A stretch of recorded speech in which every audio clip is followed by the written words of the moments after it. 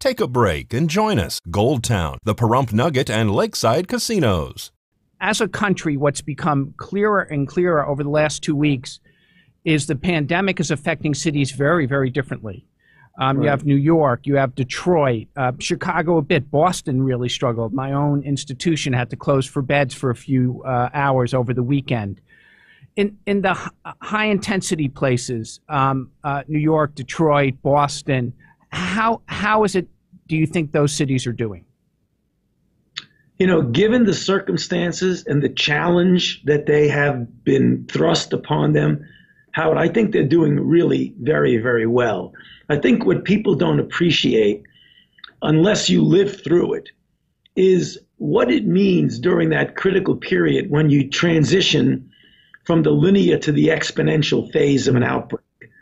You know, if you have the opportunity to be able to do containment before you have to essentially switch over to mitigation, and you have the capability, the resources, and the luck to be able to put it down before it exponentially expands, then you're going to be in good shape. But if you're in a situation like New York, where given a lot of aspects of the city, the dense population, you know, the subway system and things like that, and then all of a sudden you find that you're just playing catch up, you know, the way they handled it, you know, given the stress on them, I think was quite admirable. I mean, I think Governor Cuomo has done a really, really good job under amazingly difficult circumstances.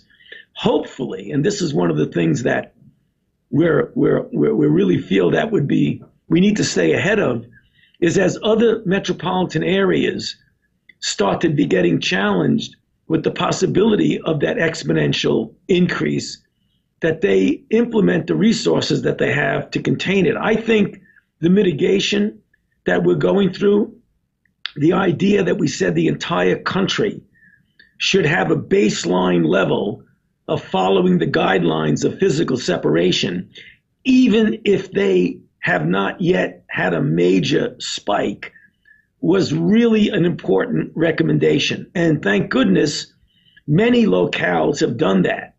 And I think that's the reason why they're in good shape. In other words, to almost stay a step or two ahead. Don't wait until you get into the exponential phase to mitigate. Mitigate before you get there. And that's why I think what you're going to see, although I'm always very conservative in my cautious optimism, I think we're going to start to see soon, within the next week or so, kind of a plateauing out and a turning around.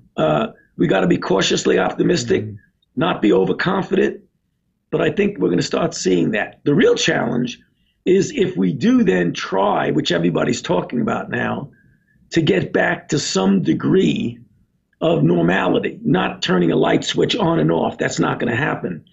But some degree of normality, we better make sure that we very aggressively and vigorously do not allow the resurgence of a case or 2 or 3 or 10 or 20 get out of hand. We've got to jump all over that so we don't have, you know, recurrent peaks, because if we do that, we're just going to be playing a sawtooth game instead of one and down, which is what we want to do.